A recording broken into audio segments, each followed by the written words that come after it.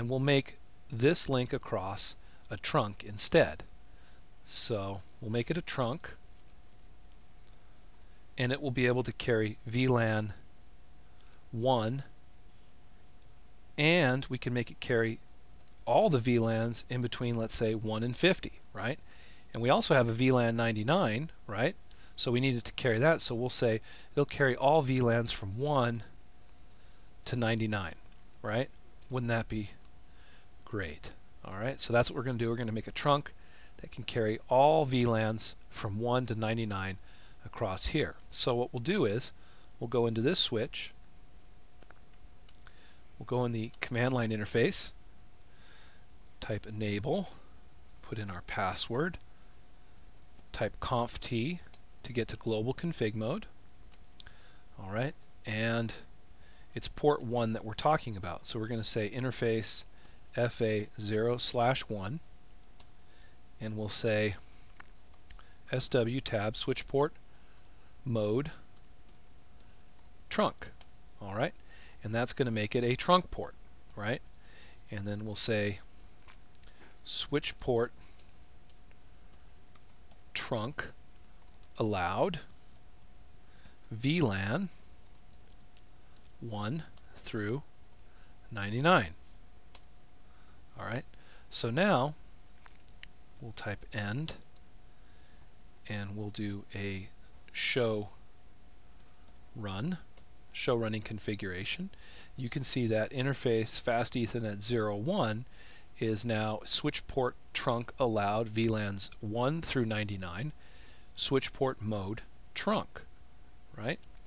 And to make this work, what we're going to need to do is it would be best if we did it on the other switch as well. Now there is such a thing called dynamic trunking protocol, DTP, that is enabled by default on these switches, which would actually allow this switch to sense that this one is a trunk and possibly switch its mode to a trunking mode. And I'll talk about that later.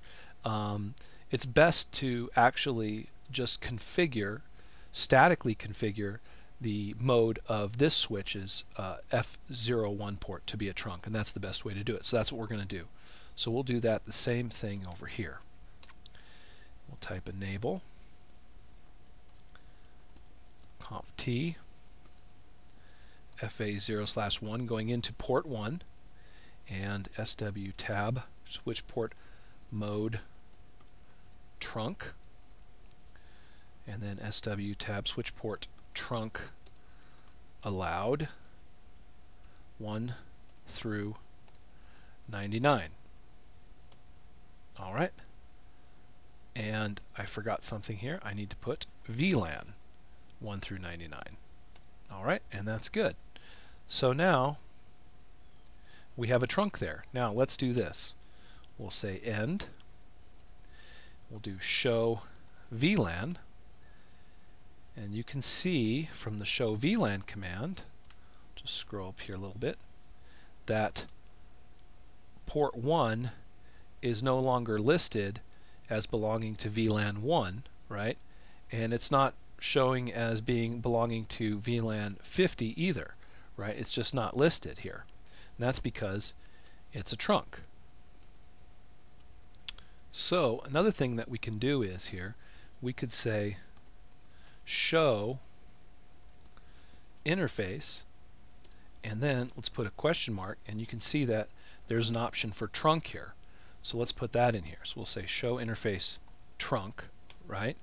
And you can see here that it says port 01, the mode is on, so trunk mode is on, encapsulation 802.1q protocol. This is a trunking protocol which allows VLAN tagging, so special tags as the packets go across the trunk port, they get tagged with a tag that is put into the packet that has the VLAN number on it. And you can see status trunking. And here's something interesting. I said that native VLANs had everything to do with trunks, or that when we started talking about native VLANs we needed to talk about trunks, and sure enough, there it is.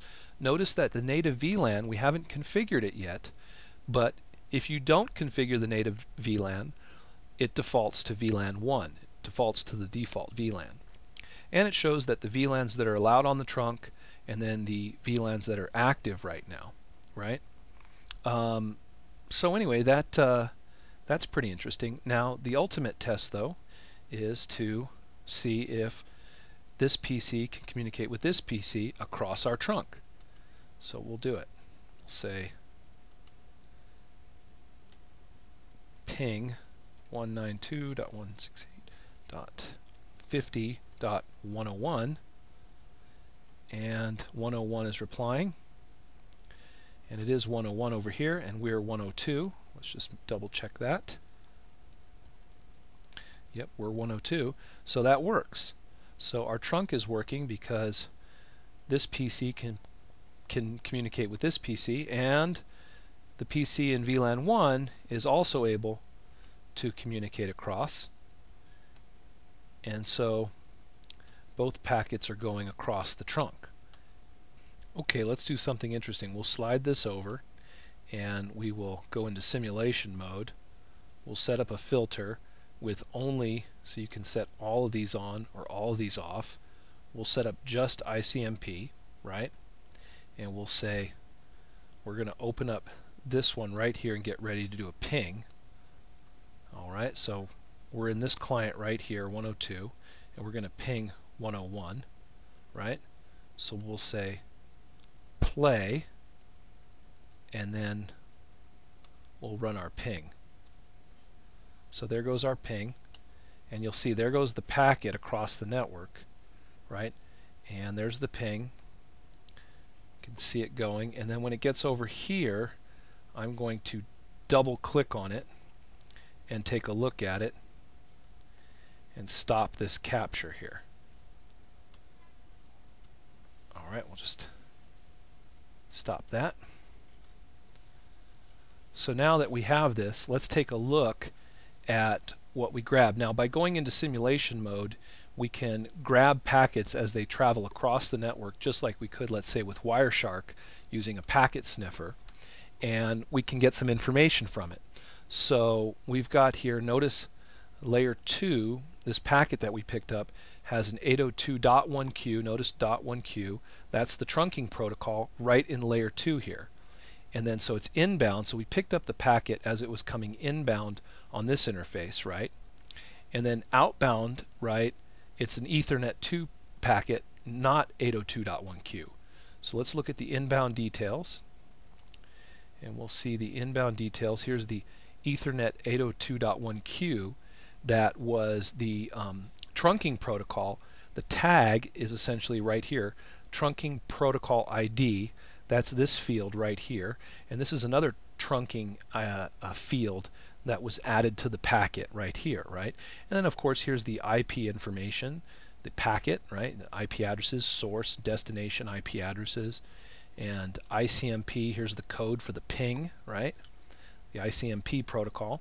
But this is cool because this is the trunking protocol right here, 802.1q, and the tag as it went across the trunk.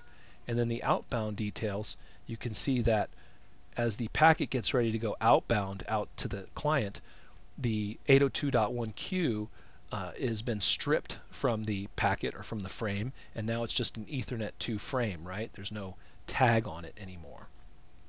And just the layer 2, layer 3 information and the ping information. So that's pretty interesting. And you can kind of just capture that in real time by going into simulation mode and setting up a ping.